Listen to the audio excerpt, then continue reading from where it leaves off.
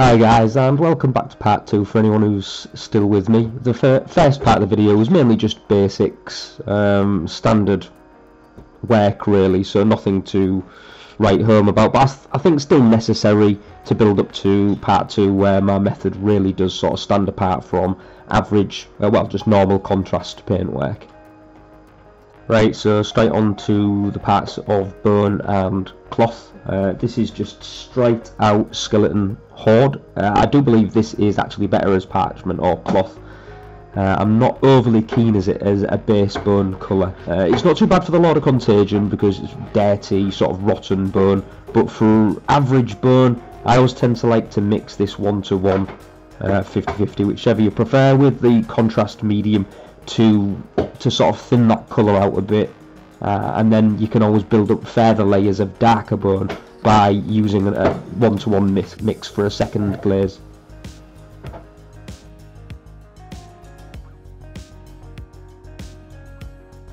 As you can maybe tell from the better shots, I've got a webcam arm now, so hopefully that'll be we'll get some better quality shots here. I did also think I had removed the borders, but I'm still not used to the software I'm using. I think we get rid of them at about 10 minutes.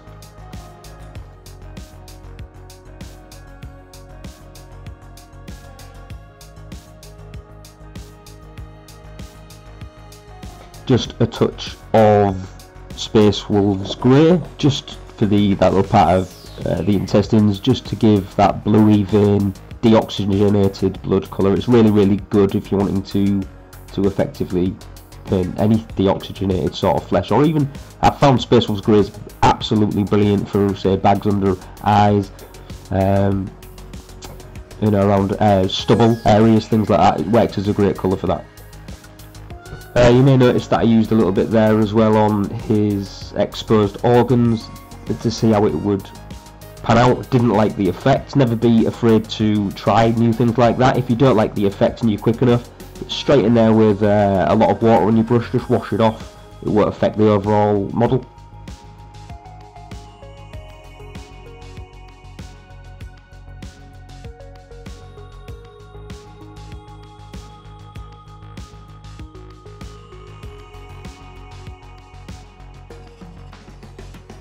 Right, so back to our original armour mix, which is 1-to-1 of skeleton, horde and plague bearer flesh.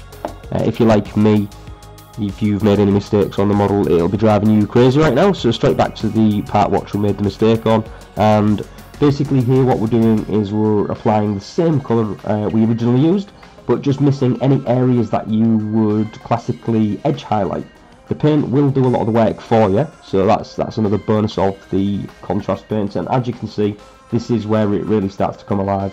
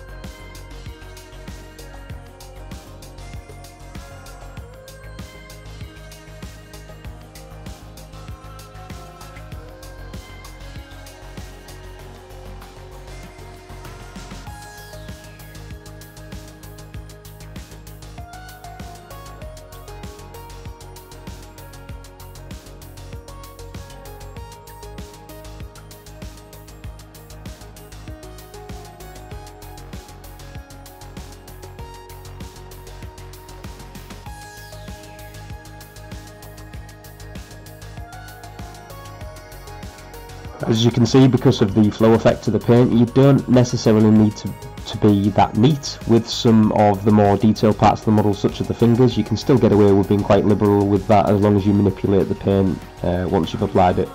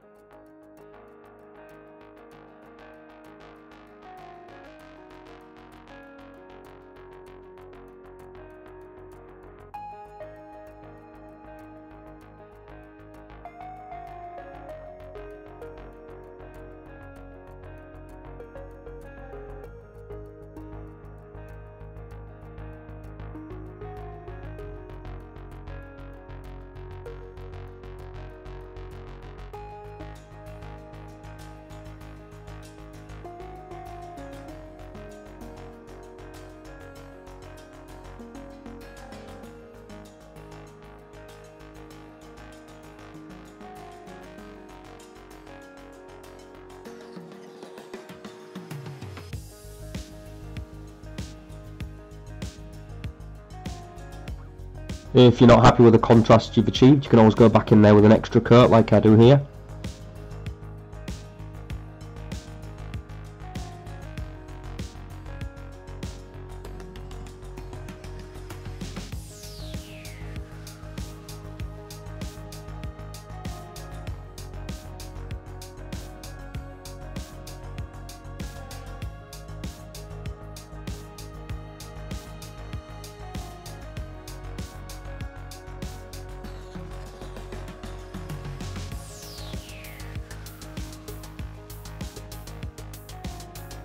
As you can see, we're just using the original colours we did for the first coat, so Magos purple again for the cloak.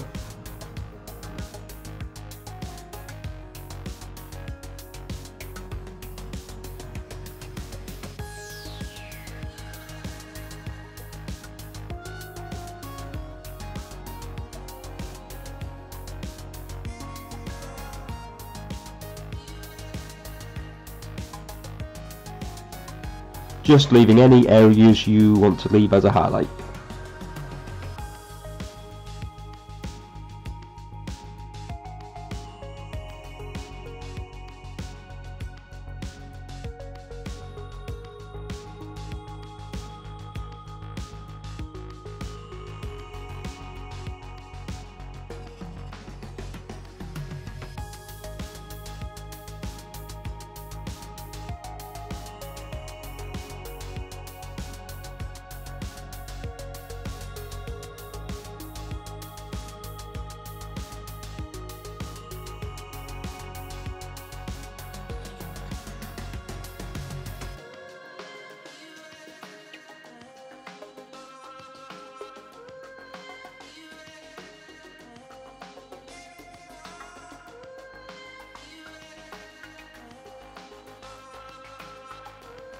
I did mention in, I believe it was part 1, that I'd used a different flesh tone for the original model. I did say I'd give a comparison, so here we are. On the left we have got the Glimmin flesh, and on the right we are using the Dark Earth flesh, the one we're currently painting. As you can see, they're both really similar.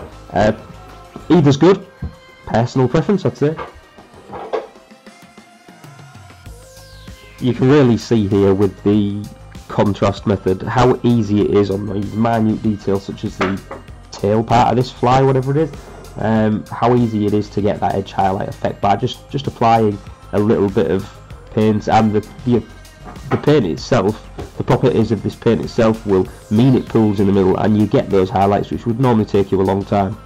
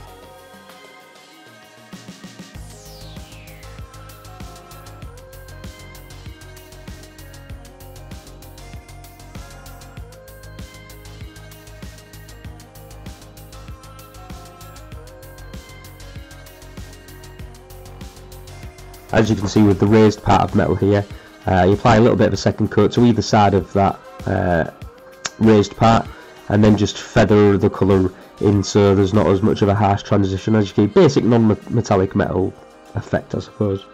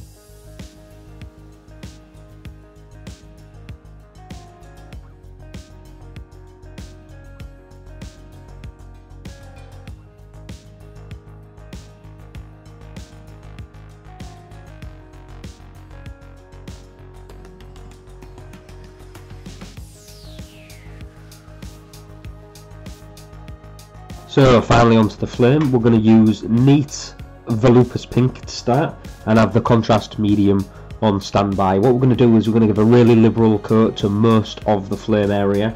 And don't worry if you get some of this on the brass and the skulls, the details at the bottom, because we're going to create a light source anyway. And then what we're going to do is make sure your brush is clean before you use your contrast medium, so you don't contaminate.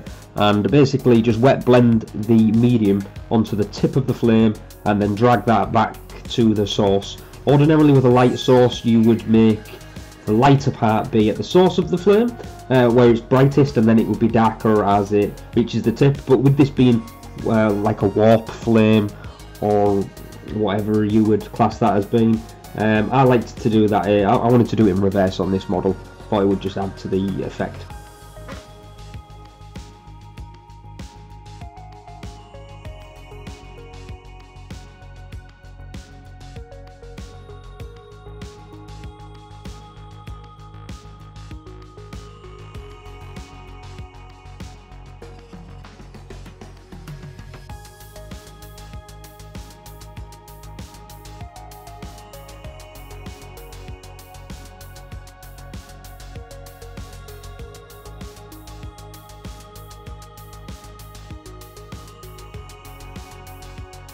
As you can see, I'm adding a little bit of light source on other areas around the flame. Didn't quite work on the bone, but it, you know, didn't hurt to try.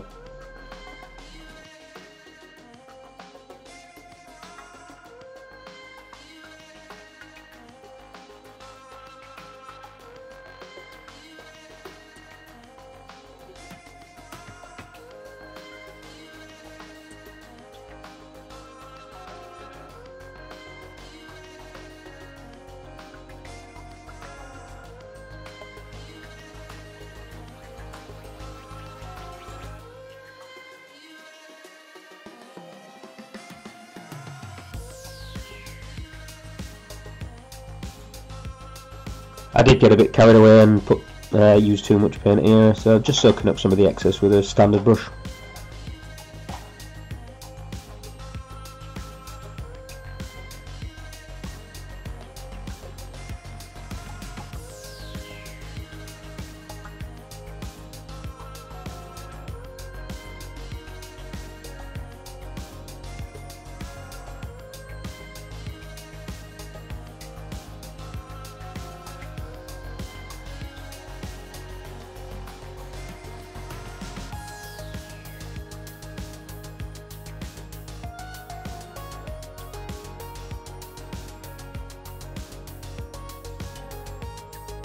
Bit of Magos purple. I'm just applying this to the source of the flame where it's darker.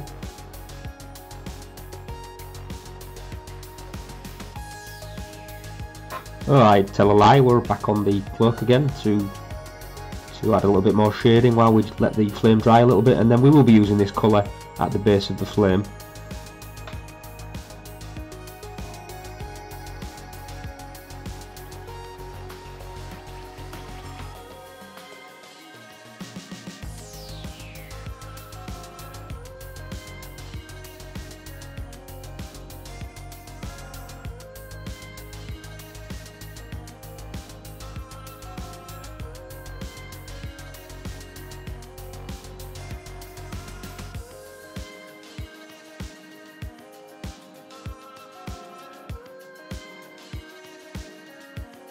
Back onto Flesh Terror's Red for the top of the cloak.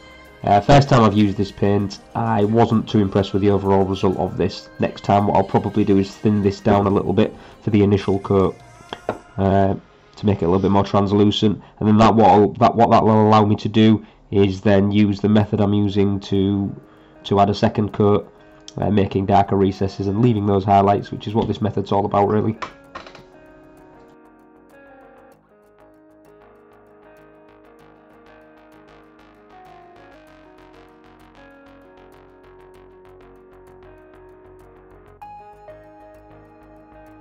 Skeleton Horde again for the bone. As you can see, what I'm doing is I'm working against the direction again, which, as I say, works better sometimes for achieving those highlights.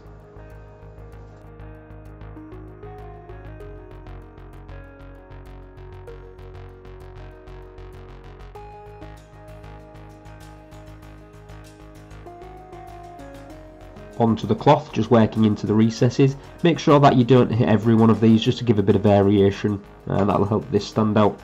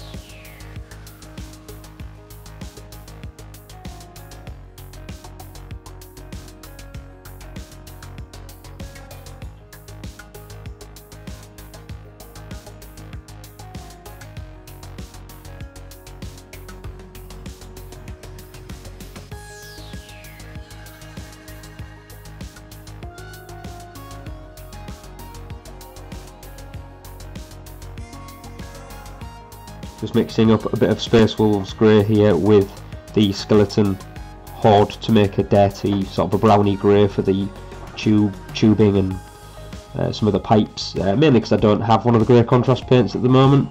I'm probably going to have to apply 3 or 4 coats of this overall eventually. It does leave quite a nice dirty look, but you can use any colour in place of this if it's easier for you. I want this tutorial to be more about the method than the colours used, as you can use any colours you want.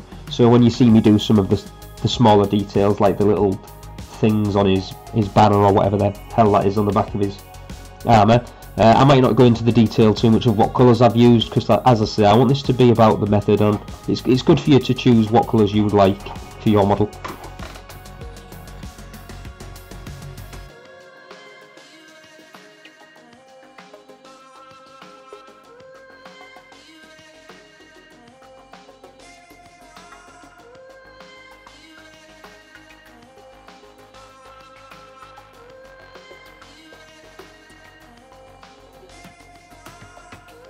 I like to do a lot of oil painting myself, and one thing I learned from oil painting is that a lot of artists will not use the colour black, and not from the tube anyway, because it's just too dull and it's too dark, and it tends to draw the eye away from other details you've painted.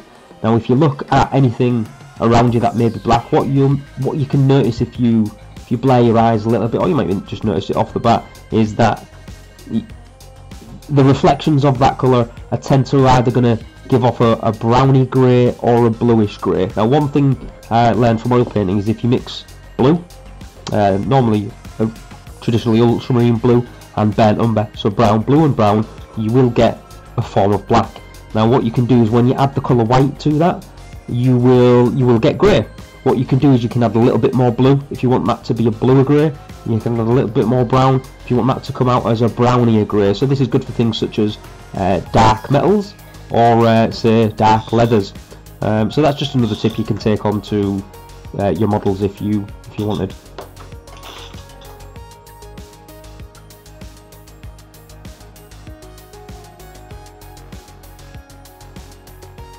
I totally lied earlier. We're actually moving on to Druiki Violet to add a darker colour to the source of the flame. It works pretty much the same as the Magos Purple, it's just a bit stronger.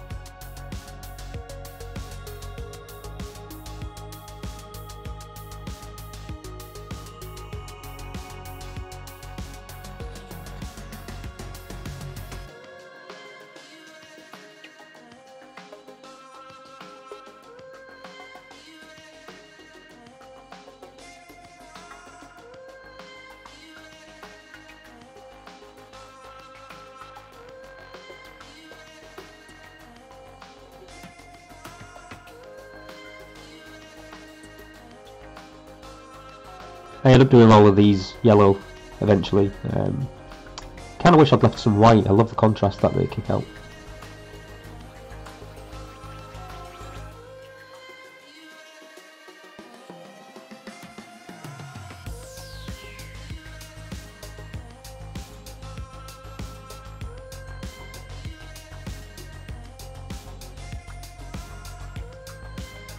These are the last shades we will use before we varnish the model. So this is Reichland Flesh shade, and we'll also use some Cassandra yellow as well to just give some extra colours to those flames. The reason we're using these pre-varnish is we still want these shades to stain the underlying paintwork. Once you've varnished the model, then what we're looking to do is not stain paint and just let the shade enter the recesses.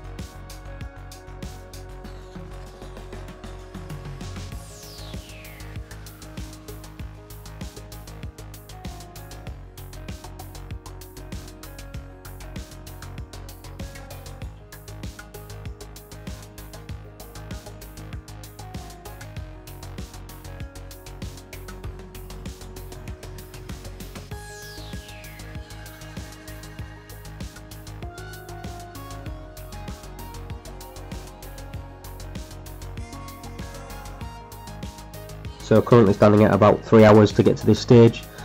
A little bit longer than it took me to do the first one, because I'm having to be a bit more conscious about the camera angles and things as such, but don't let time bother you. If you're enjoying yourself, you're doing it right. The only reason I include this is because one of the selling points of the contrast paint was the speed in which you can paint models. So as you can see, we've pretty much got the same result, or similar result as the original. You can leave it here if you're not comfortable with varnishing and things as such, but If you are, I'll do a smaller part 3, which is after we've varnished the model. I recommend it because it does protect the paintwork you've done, and then what we'll do is we'll do some recess washes, which also I'll explain the benefits of why varnishing a model helps with that if you're not already aware of that. Okay, see you in part 3 hopefully.